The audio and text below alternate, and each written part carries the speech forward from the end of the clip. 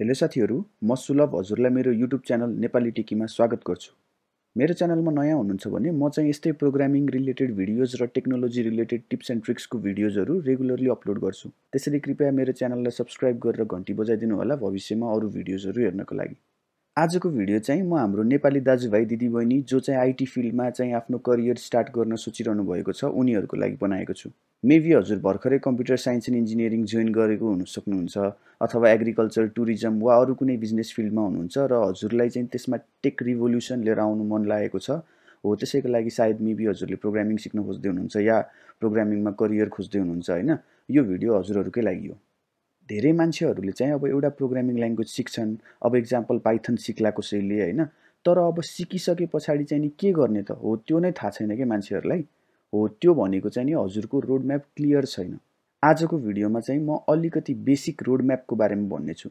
यो चाहिँ वेब डेभलपमेन्टको लागि मात्रै हो। आईटी फिल्डमा अरु पनि टन्नै पाथहरु छन् वेब डेभलपमेन्ट बाहेक, जस्तै नेटवर्क इन्जिनियर भयो, security engineer, solution architect, DevOps, graphic designing etcetera etcetera. हैन अब सबैको कुरा गर्न थाल्यो भने त धेरै लामो हुनेछ भिडियो। त्यसैले आजको लागि चाहिँ वेब डेभलपमेन्टको मात्रै कुरा गरौँ र नेपालको कन्टेक्स्टमा यो एकदम हाइपमा छ त्यसैले म यसैको कुरा गरिरहेको छु अहिले। सुरुमा त वेब डेभलपमेन्ट भनेको के हो त्योबाट सुरु गरौँ है त। हजुरहरुले वेबसाइट त देख्नु भएको छ, वेबसाइट जस्तो पनि हुन्छ। एउटा सिम्पल ब्लग पनि हुन सक्छ र फेसबुकहरु जस्तो कम्प्लेक्स पनि हुन सक्छ। हो त्यसलाई डेभलप गर्ने प्रोसेस जुन छ हो त्यसलाई नै वेब डेभलपमेन्ट भन्छ। वेब डेभलपमेन्टमा बेसिकली दुईटा पाथ हुन्छ। एउटा चाहिँ फ्रन्ट एन्ड वेब डेभलपमेन्ट जुनमा चाहिँ फ्रन्ट एन्डमा फोकस गरिन्छ। अब जस्तै वेबसाइट कस्तो बनाउने हैन, कस्तो कलर हाल्ने, कस्तो टेक्स्ट हाल्ने, टेक्स्टको साइज कति हाल्ने, अब कसरी वेबसाइटलाई डाइनामिक बनाउने हो रे यस्तो कुराहरु चाहिँ नि फ्रन्ट एन्डमा पर्छ। अनि अर्को भयो ब्याकएन्ड वेब डेभलपमेन्ट। त्यसमा चाहिँ अब वेबसाइटमा लगइन फंक्सनालिटी होला रे हैन, त्यसलाई कसरी ह्यान्डल गर्ने, युजरले साइन अप गरेपछि त्यो इन्फर्मेसनलाई कता स्टोर गर्ने, अनि पासवर्ड जस्तो सेन्सिटिभ कुरालाई कसरी सेफली ह्याश गरेर राख्ने हैन, अनि फेक रिक्वेस्ट भयो वा ह्याकर्सहरुबाट आफ्नो डेटाहरुलाई कसरी प्रोटेक्ट गर्ने, अथवा अब हजुरको ई-कमर्स वेबसाइट छ भने ई-कमर्स वेबसाइटमा कसैले अर्डर प्लेस गर्यो भने त्यो इन्फर्मेसनलाई कता स्टोर गर्ने हो, यो सबै जुन कुरा चाहिँ युजरले ठ्याक्कै आफ्नो आँखाले देख्दैन युआईमा हो, यो सबै यो पछाडी प्रोसेस हुने कुरा हो। यो सिस्टममा चाहिँ नि हो यो चाहिँ नि पर्छ ब्याकएन्ड डेभलपमेन्टमा। अनि अर्को टर्म छ फुल स्ट्याक डेभलपमेन्ट भन्ने। त्यो भनेको चाहिँ त्यस्तो खासै केही हैन, यही फ्रन्ट एन्ड जानेको र ब्याक एन्ड जानेको दुईटै जानेको मान्छे छ भने हो तिनीहरुलाई चाहिँ नि फुल स्ट्याक वेब डेभलपर भनेर भन्न मिल्छ। अब हामी यिनीहरुको बारेमा अलिक डिटेलमा जान्छौं, तर यो डिटेलमा जानु भन्दा पहिला हामीले सुरुमा बुझ्न पर्ने कुरा भनेको इन्टरनेटले कसरी काम गर्छ त। यो बुझाउनको लागि म यसमा दुईटा टर्मको युज गर्छु, क्लाइन्ट र सर्भर। क्लाइन्ट भनेको चाहिँ नि हजुरको फोनको ब्राउजर वा ल्यापटपको ब्राउजर भयो, किनभने हामीले इन्टरनेट युज गर्ने भनेको त्यहाँबाट हो। हुन त अरु पनि क्लाइन्टहरु हुन्छन् तर अहिलेको लागि यति मात्र बुझौँ है त, ब्राउजर चाहिँ नि क्लाइन्ट हो हाम्रो। अनि सर्भर भनेको चाहिँ कुनै एउटा सिस्टम हो जुन चाहिँ कता छ थाहा छैन हामीलाई। कसैको अफिसमा हुन सक्छ, कसैको घरमा हुन सक्छ या क्लाउडमा कतै हुन सक्छ हैन, जता भए पनि छ र क्लाइन्टले भने अनुसारको काम गर्छ सर्भरले। अब जस्तै हजुरले facebook.com खोल्नु भयो भने त्यहाँ हजुरले लगइन पनि गर्न मिल्छ, साइन अप पनि गर्न मिल्छ हैन। क्लाइन्टले अब यानी ब्राउजरले लगइन गर भन्यो भने फेसबुकको सर्भरले लगइन गर्दिन्छ, साइन अप गर भन्यो भने साइन अप गर्दिन्छ। अब यति सजिलो त छैन, भित्र प्रोसेसिङहरु हुन्छ हैन, तर हाई लेभलमा चाहिँ नि यही हो सर्भर भनेको र क्लाइन्ट भनेको चाहिँ नि ब्राउजर भयो। भनेसी एउटा क्लाइन्ट हुँदो रहेछ हैन, अनि एउटा सर्भर हुँदो रहेछ। क्लाइन्टले चाहिँ रिक्वेस्ट पठाउँछ सर्भरलाई। फर एक्जाम्पल facebook.com हान्नु भयो रे हजुरले ब्राउजरमा, त्यो भनेको सर्भरमा रिक्वेस्ट पठाएको हो क्लाइन्टले। अनि त्यो रिक्वेस्ट चाहिँ फेसबुकको सर्भरमा जान्छ अनि सर्भरले चाहिँ त्यो रिक्वेस्टलाई बुझेर क्लाइन्टले के भन्न खोजेको हो त्यो बुझेर चाहिँ नि त्यसलाई अलिकति प्रोसेस गरेर क्लाइन्टले जे भनेको छ त्यही अनुसार काम गर्छ र क्लाइन्टलाई रेस्पोन्स दिन्छ। हामीले facebook.com हानेको थियौं ब्राउजरमा, त्यसैले सर्भरले चाहिँ नि होम पेज देखाउनु पर्छ भनेर चाहिँ नि रेस्पोन्स दिन्छ क्लाइन्टलाई हैन। अनि त्यसैले गर्दा चाहिँ नि हामीले ब्राउजरमा फेसबुकको पेज देख्न सक्छौं। हाई लेभलमा चाहिँ नि इन्टरनेट यसरी नै काम गर्छ। तर अझै एउटा कुरा चाहिँ नि छुटिरहेको छ। अब जस्तै फेसबुकमा हामीले लगइन गर्यौं रे हैन, लगइन गरेर आफ्नो युजर नेम र पासवर्ड हानेर इन्टर हानिसके पछाडी अब क्लाइन्टले यानी कि ब्राउजरले चाहिँ नि ल यो मान्छेलाई लगइन गर्दै भनेर चाहिँ नि रिक्वेस्ट पठाउँछ सर्भरमा। अब सर्भरले त डाइरेक्ट लगइन त गर्न मिल्दैन नि, त्यो अकाउन्ट छ कि छैन पहिला सुरुमा हेर्न पर्यो, पासवर्ड मिल्या छ कि छैन त्यो हेर्न पर्यो हैन। यो सबै कुराहरु चेक गर्नको लागि त त्यो मान्छेको इमेल पासवर्ड कतै न कतै त सेभ गरेर त राखेको हुनुपर्छ नि, कतै पर्सिस्टेन्ट भएर चाहिँ बसेको हुनुपर्छ नि हैन। हो त्यो चाहिँ नि डेटाबेस हो। सर्भरले क्लाइन्टबाट आएको रिक्वेस्टलाई ह्यान्डल गर्नको लागि धेरै पटक डेटाबेसहरुसँग कम्युनिकेसन गर्नुपर्छ। ल बेसिक इन्टरनेट कसरी काम गर्छ र क्लाइन्ट र सर्भर भनेको के हो यो त बुझियो होइन। हो यो जुन चाहिँ नि क्लाइन्टपट्टिको साइड छ नि, जस्तै अब वेब ब्राउजरमा फेसबुक खोल्दा फेसबुकको लोगो देखिन्छ, लगइन साइन अप गर्ने फर्म देखिन्छ, ब्लू कलरहरू देखिन्छ, टेक्स्टहरू देखिन्छ, फन्टहरू फरक फरक हुन्छ होइन। यो सबै चाहिँ नि फ्रन्ट एन्ड डेभलपमेन्टमा पर्छ। अनि जुन हामीले सर्भर साइडको कुरा गऱ्यौँ, जस्तै अब युजरले लगइन गरे पछाडि त्यो युजर प्रेजेन्ट छ कि छैन, पासवर्ड म्याच भएको छ कि छैन, अनि फेसबुक लगइन गरिसके पछाडि युजरले गरेको पोस्टहरू डेटाबेसबाट फेच गरेर पठाउने होइन, यो सबै चाहिँ ब्याकएन्ड डेभलपमेन्टमा पर्छ। र यदि कोही मान्छेले दुवै फ्रन्ट एन्ड र ब्याकएन्ड जानेको छ भने हो त्यसलाई चाहिँ नि हामी फुल स्ट्याक वेब डेभलपर भन्न सक्छौँ। अब फ्रन्ट एन्ड के रहेछ ब्याकएन्ड के रहेछ त्यो सबै बुझ्नुभयो हजुरहरूले होइन। अब एक एक गरेर फ्रन्ट एन्ड र ब्याकएन्डमा के टेक्नोलोजी स्ट्याकहरू चाहिँ छन् त्यो हेरौँ है त। फ्रन्ट एन्ड भन्ने बित्तिकै सुरुमा दिमागमा HTML आउँछ। वेबसाइटमा हेडिङ कता राख्ने, नेभिगेसन बार कता राख्ने, लोगोहरू कता राख्ने होइन, टर्म्स एन्ड कन्डिसनहरू, प्राइभेसी पोलिसीहरूको यो लिङ्कहरू कता राख्ने, अब कता चाहिँ टेक्स्ट लेख्ने, कताहरू चाहिँ इमेजहरू हाल्ने, यो सबै काम चाहिँ नि HTML युज गरेर गरिन्छ।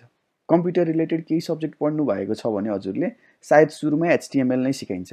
अनि त्यस्तै गरी CSS भयो जुन चाहिँ HTML ले बनाएको स्ट्रक्चरलाई स्टाइल गर्न, डेकोरेट गर्नको लागि काम लाग्छ। अब जस्तै HTML मा त हामीले हेडिङ त बनायौँ, तर हेडिङको ब्याकग्राउन्ड चाहिँ नि के राख्ने होइन, अब लोगो त हामीले हाल्यौँ, लोगोको साइज कत्रो बनाउने होइन, टेक्स्ट हामीले हाल्यौँ तर फन्ट चाहिँ नि कुन युज गर्ने, साइज कति राख्ने हो, यो सबै चाहिँ नि डिजाइनिङको जुन काम छ नि त्यो चाहिँ नि CSS युज गरेर हुन्छ। अनि अब अर्को चाहिँ जावास्क्रिप्ट भयो। HTML र CSS मात्रै युज गरेर बनाएको वेबसाइट चाहिँ स्ट्याटिक वेबसाइट हुन्छ। त्यो वेबसाइटमा जति नै पटक जानुस् हजुर त्यसको कन्टेन्टहरू केही पनि चेन्ज हुँदैन, जस्ताको तस्तै रहन्छ। तर अब हेर्नुहोस् त फेसबुकमा हजुरले हरेक टाइम लगइन गर्दाखेरि छुट्टा छुट्टै मान्छेहरूको पोस्ट आउँछ होइन, अनि लाइकमा क्लिक गर्नुभयो भने लाइकको कलर त्यो ब्लूमा चेन्ज भइदिन्छ। हो यो सबै चाहिँ नि जावास्क्रिप्ट युज गरेर बनाइन्छ। वेबसाइटलाई चाहिँ नि कसरी डाइनामिक बनाउने भन्ने कुरा चाहिँ नि जावास्क्रिप्ट युज गरेर गरिन्छ। एउटा सिम्पल ब्लग बनाउनको लागि चाहिँ नि HTML, CSS, जावास्क्रिप्टको नलेज काफी छ र धेरैले सिक्ने पनि त्यही नै हो। अब आजकल मार्केटमा जावास्क्रिप्टको धेरै फ्रेमवर्क र लाइब्रेरिजहरू आइसकेको छ होइन, जसले गर्दा चाहिँ नि हजुरले सबै कुरा स्टार्टबाट गर्न पर्दैन। अब जस्तै एङ्गुलर भयो, रियाक्ट भयो, भ्यू भयो होइन, यो सबै चाहिँ नि जावास्क्रिप्टको लाइब्रेरिज र फ्रेमवर्क्सहरू हो। यस्तो टन्नै फ्रेमवर्क्स र लाइब्रेरिजहरू छ जावास्क्रिप्टको, गुगल गरेर हेर्नुभयो भने थाहा पाइहाल्नुहुन्छ। हो यो 3 HTML, CSS र जावास्क्रिप्ट र त्यसको फ्रेमवर्क्सहरू हो, यो चाहिँ नि हजुरले सिक्न पर्ने हुन्छ फ्रन्ट एन्ड डेभलपमेन्टमा पर्फेक्ट हुनको लागि। अब वेबसाइट हेर्दा त राम्रो बनाउनु होला रे, त्यसमा लगइन पेज पनि एकदम राम्रो बनाउनु होला रे होइन, तर लगइन गरिसके पछाडिको लजिक चाहिँ नि कता लेख्ने त। त्यस्तै गरी हजुरको एउटा ई-कमर्सको वेबसाइट छ रे होइन, त्यसमा के प्रडक्ट हजुरले बेच्नुहुन्छ त्यो कहाँबाट देखाउने। अब सबै फ्रन्ट एन्डमा हार्डकोड गऱ्यो भने त त्यो स्ट्याटिक वेबसाइट बन्यो होइन। डाइनामिक वेबसाइट चाहिन्छ हामीलाई त।